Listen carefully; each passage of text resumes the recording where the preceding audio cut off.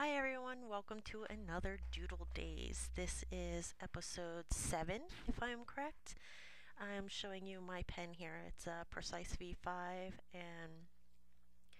and the pre-sketch doodle is almost a pyramid with an eye. It's one that I have drawn um, for a really long time. I think the earliest time that I've drawn this was probably back when I was in my teens, probably about 16, because I actually drew it up as a quick test for a friend's tattoo. Um, it never came to fruition because I never got it completely finished. I only did the pyramid part with the eye and the rays off of it. I never went further and actually did the full out scene behind it that he was looking for, which was good because I would feel really bad about having my drawing on somebody if they decided they really didn't want it in the end. But yeah, I think it turned out really, really good for the part I did do. And to this day, he still does inquire about this tattoo. So maybe I should go ahead and finish it up for him, but we shall see. Um, yeah, so I'm just doing a quick sketch on this for you guys today, and I am hoping that you all like it. And thank you all for joining. For my new subscribers, I appreciate it, and I hope you like what you see. And ever, if you have any questions or comments or anything, feel free to leave them in the comment section below, or you can get me on any of my social media links, which are in the description box as well. It has been quite fun working on these so far, and I think I might want to change it up just a little bit and throw in some different types of inking so it won't just be these quick doodles in this. Maybe I'll do some on like smaller pieces of paper, maybe throw in some different mediums every now and then. Um, there are a few things I want to try experimenting with, and I really want to get back into the art side. Mainly, my channel is kind of a throw together of everything, if you will, crafty that is. I do like drawing and inking. I've gotten back into my fiber arts again, so crocheting, knitting, a little bit of tatting, but I haven't shared that because I really haven't finished a piece yet. And I still do work with paper crafts, however, it is very rare. A lot of it actually comes down to planning. I do like my planner, so I may throw in a planner video here and there on my channel. So definitely, if you're interested in seeing any of these, definitely leave me comments below and let me know what you're interested in that I do, so I do more videos. I stopped doing some planner videos for a while. However, I'm still decorating my planner and I do use it. I'm working on actually making my own planner inserts and some of my planner stickers because it's easier for me to make my own. I do have the art program to do it, and I do love doing that. Like I said, that's the art side I'm really into. And I'm actually working on a set, and it's only for A5s. Sorry. That's what I'm actually working towards getting back into right now. I'm working into in a compact size, and I really do love that, but I want to get back into my A5 size because I really, really enjoy that, and I find that sometimes I need a little bit more room. Although the space in those are actually a little bit more limited for the style that I'm trying to see if I like, so, but we'll see. But if you are interested, definitely leave me a comment below.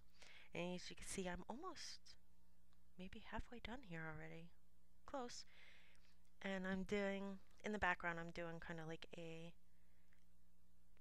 round steel pattern, so it's just the bars with the bolts in the section, like where they would combine and join, which I really like that pattern. It's simple, but it does add a lot of detail. Not so much in a lot of lined detail, but in a lot of interest detail.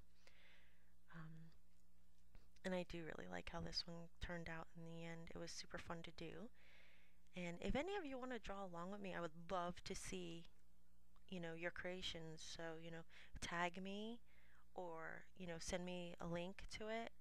I would definitely love to check it out. And here I'm just filling in the black. And like I said, I'm going to use up this pen until it doesn't have any more ink in it. And then I'm going to switch off. I find that I keep buying all these supplies and they sit there. And I'm trying to downsize and declutter my life. So what better way than to work through one pen at a time, and I'm doing my best with that. The only thing I don't want to do that with is like my Copic markers or anything that's like more on the expensive side, or like my fountain pen. Like I could go on with that for like until I run out of ink. I'm not gonna bring that in to my inking too much, I don't think, until I could get through some of these other pens that I have. Although I may switch back and forth and throw an ink pen one in there every now and then, because I'm really itching to play with that again, and I'd like to show you all some of the things that I could do with that. And yeah, I was also debating on maybe every now and then when I work on the smaller pieces of paper, maybe putting the finished piece up for sale, and it'll be exclusive to my YouTube followers. Um, and maybe every once in a while, maybe I'll put something up for sale on like my Instagram, or yeah, probably Instagram, because I'm on there more often. I haven't been posting a whole lot just lately. I'm hoping to get back into that more, but yeah, I kind of fell out of it there for a while. But yeah, so in between there and here, but if I show it on here and I say it's for here, it's only for here. So if you guys would be interested in that, let me know, because that would be awesome. You'd actually get a original piece of my artwork, it, unless you'd rather, a digital copy. But I was looking more to give the original away, and I'll keep it digital. But yeah, I would definitely love to hear from you guys and get your thoughts and opinions on that. And I just love sharing my art with you guys, and I noticed that at least a handful of you enjoy it, and that really does make my day and make me feel good. So I wanted to try to keep up with it the best I can, and yeah, I'm not quite sure. I'm kind of at a loss for words now. But here I'm just doing the deep detailing of the eye, which is just basic lines and a little shading with doing some cross hatching, which I think looks really good. And this is all being, the cross hatching and all the shading is actually being put in as I go. That wasn't pre-drawn in there.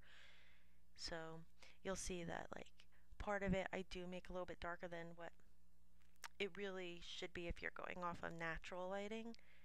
But I do really like how it came out, and I like the depth that it's giving the piece. So in kind of a little bit more of an abstract way, I guess, for the shading.